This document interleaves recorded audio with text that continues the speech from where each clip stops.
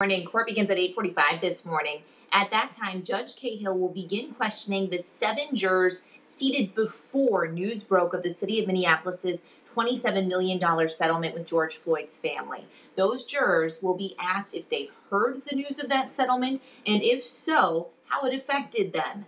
After that, Judge Cahill will then likely decide whether to delay or move the trial. He's considering those things at the request of Chauvin's attorney, who says that the settlement, possibly the largest in a case of its kind in the country, makes it hard for Chauvin to get a fair trial. He presumably wants it delayed so the news isn't so fresh in jurors' minds. The state, meanwhile, says it has no control over the civil case. We spoke with a law professor from Mitchell-Hamlin who doesn't think delaying the trial or moving it is likely.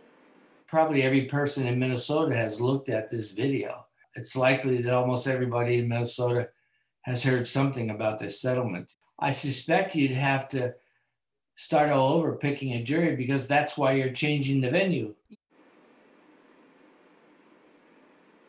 Only Judge Cahill will be questioning those jurors about the settlement. It will be happening over Zoom. Again, begins at 8:45 this morning. And we'll be cutting in live for that. Jennifer, thank you.